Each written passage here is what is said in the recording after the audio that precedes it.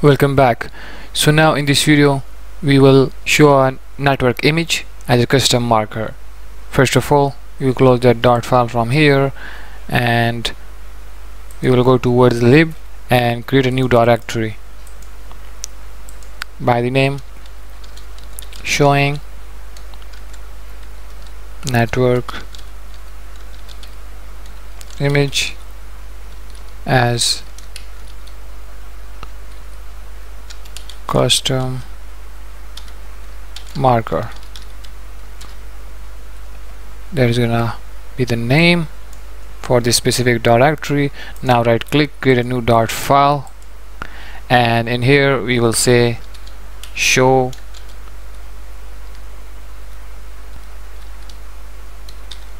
then we say net short name, then we say img network image, and then we say custom, and that is fine. And also with it, let's write marker mar, that's fine. Now press enter. Now right in this directory, what I'll do, we'll have a stateful widget, so write in here st, and there you go with the suggestion. In here now we will give the name as showing network image as custom marker. Now right in here we will simply just remove that const key from here. You don't need this, and simply click upon that stateful widget, import the library material dot. There we go. Now what we will do, we will simply just copy that name class from here and go towards the main dot. In here we will remove that and paste the showing network image as a custom marker in here with the braces, and now click upon that, import the library. Okay, now right above all just fine, and now we will go towards the dot file show network image right in here. Now we will simply just hot reload the app, and you guys will notice the empty screen, since right in this house it's a empty container. Now the first thing that we will do, just to integrate the Google map, and you guys know how to just integrate the Google map. So I'll go towards the home screen, and from there I'll just copy the code for time saving. Completer and also this initial position, we will copy that from here and go towards the dot file by the name show network image right in here above the widget bill. Okay, above that we will just paste it. So in here take this down like that and we will paste it. Now we will just click upon that and import the libraries. Okay, also for the completer all just fine. Now I'll go back to the home screen, and from here let's scroll down. We will just copy the safe area from here to here, just copy it and go towards the show network image as a custom marker. In here we will remove that and have a scaffold widget in here, take this down and paste the code. Now from now on we will just remove that. Okay, and all just fine. Now come here and hot reload the app. You guys will notice the Google map. There we go. Okay, so we are done with the home screen. Okay, now we will just go towards the, yep, we are here right on this specific dot file.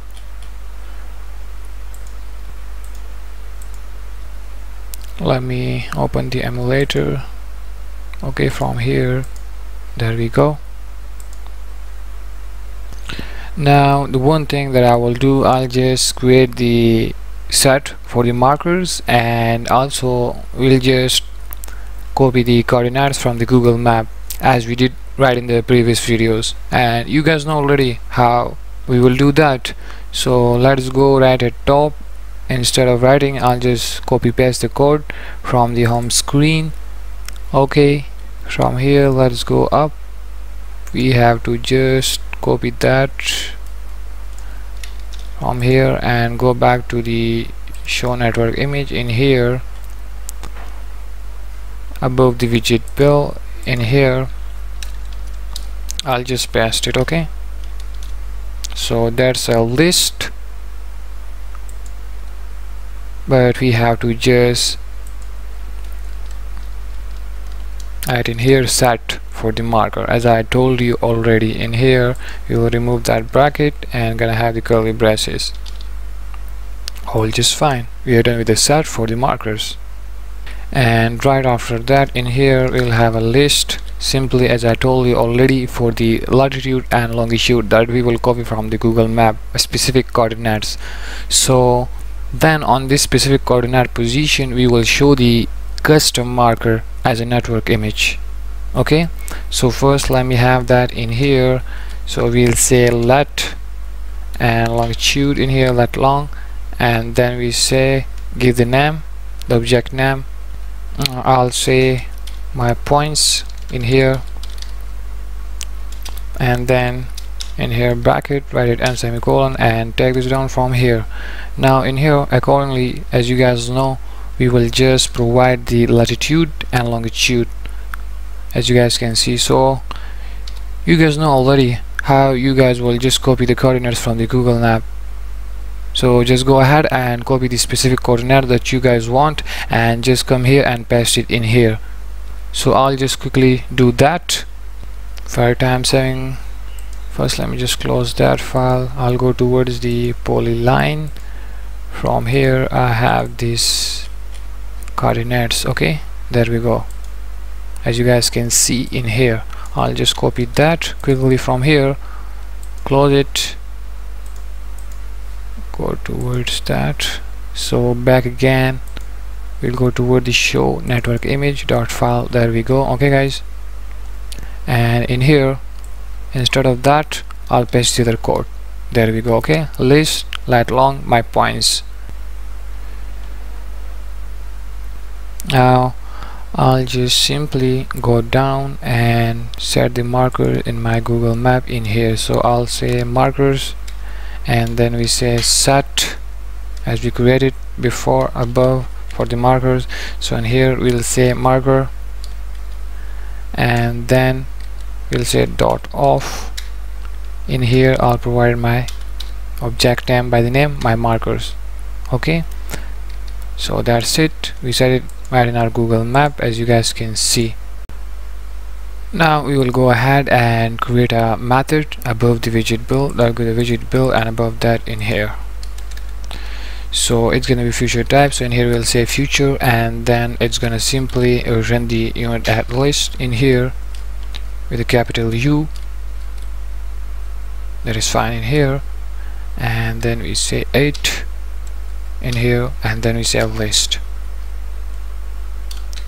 And right after that, now we're gonna simply give the name as for loading. It's gonna start a small f. Okay, for loading, then we say network image. So that's gonna be the name in here, and we're gonna simply just pass the path. In here we'll have a string type path. We will pass that since it will be a future type. So in here we'll say async, asynchronous, and then curly braces, and tag this down. Now simply click upon that unit at list and import the library. As you guys can see, type data. Okay, all fine. Now I'll just create a final type completer in here. So you'll say final key in here, so it's going to be non-changeable. Then once anything will be assigned to this completer that we're about to create, it's going to be then non-changeable. So in here let's create that completer. Okay, and now we will just assign in this specific completer the image info as a completer. So in here, first let me just write the code. I'll just explain it. Okay, in here we'll say completer and as a image info in here.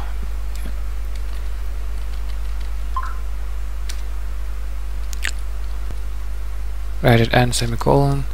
Then after this we'll create a variable in here by the name image. Okay, simply for the network image. Okay, we'll assign that network image in here, and also the URL is going to be the path that we are passing.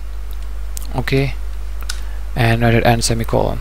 All just fine. Now let's take this down, scroll down, and in here we'll say with the help of that specific image that we just assign this network image and the specific path in this variable.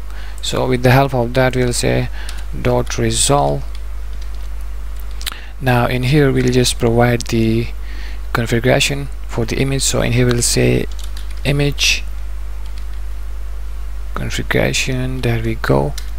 And with that, what I'll do, we will just add the add listener. So it's gonna just listen to that toward the image configuration. Okay, we just add that in here, add it and semicolon, take this down from here, and then we say image stream listener. There we go. So in here we'll just remove that quickly. Okay, and we'll say then in here braces, then we'll have the information in here. So we'll say info comma, and then we'll just go towards the completer. So in here we'll say completer with it, and simply just complete that info. Okay, in here info, and all just fine. In here add the const modifier, and below this in here now we're gonna simply just create final type key in here, and we'll say image info, gonna create that in here, and now we'll assign that first in here await, since it's asynchronous. So we'll say then await completer dot future, and right after that we're gonna say final key in here, and then we'll create the byte data in here, and we'll just assign in that first in here await, since it's asynchronous. So in here we'll say with the help of image info, then we say dot image, that specific image, okay, in which we just assign the network image. Okay, in here then we say just to byte data. Okay, simply the format, we will just format that, and it's gonna be UI dot image. First let me just import the libraries for the UI image, so then it will just get that. Above in here we'll say import, and it's gonna be dart UI, as you guys can see, as UI.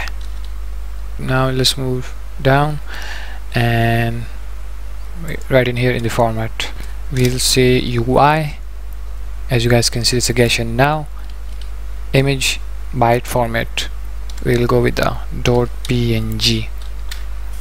Okay, and write it and semicolon, take this down in here. Now we will simply return in here the byte data, okay, in which we just store all of this. Okay, I'll just explain this in detail.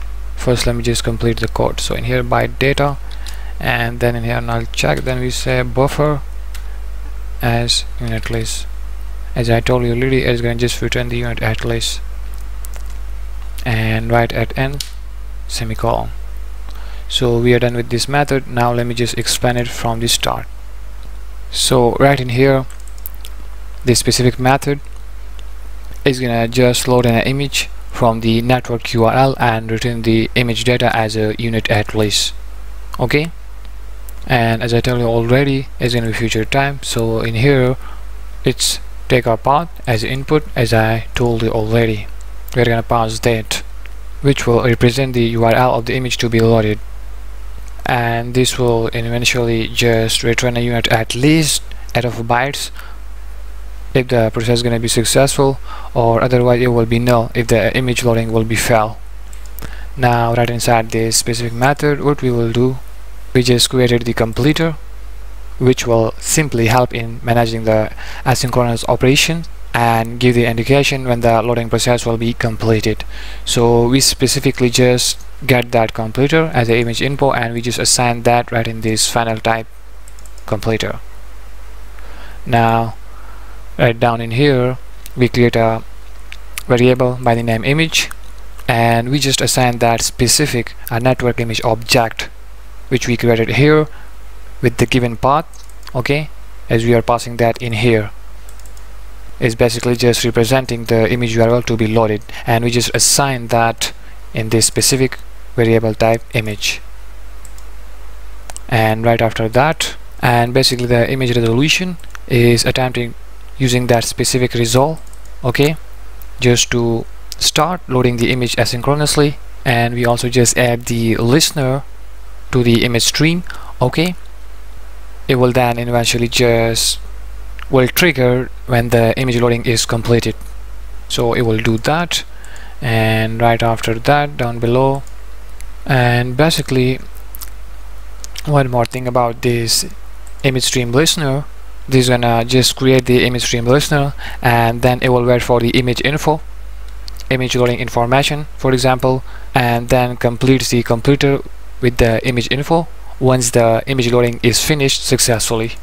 Okay, then in here we created the final type image info, in which we just assign this line of code. It simply means that first the await, as I told you already, is asynchronous, so this keyword await is basically used to wait for the future returned by the completer. Whenever the completer is completed with the image info, then the await statement, that keyword, will specifically assign the image info to the image info. As you guys can see in here, it will assign to that. Then down below we create final type by data, in which we just assign this line of code. It simply means that, let me just go towards the right side so that you guys can see it clearly. We just specifically call upon that. It will just convert the image to the byte data object, and the format specified is, as you guys can see, as a UI image byte format.png. It will just indicate that the image will be converted to the PNG format, and you guys can see that in here we just successfully did that. It will just convert it, and right at end we just return that specific byte data, okay, as a unit at least, basically the representation of the image data by converting the byte data object to as unit at least. So that's all the explanation for this specific method. Okay, I hope it's clear now. And basically this video is getting a little lengthy, so right from the next video we will create another method and we will be working on that. So see you then.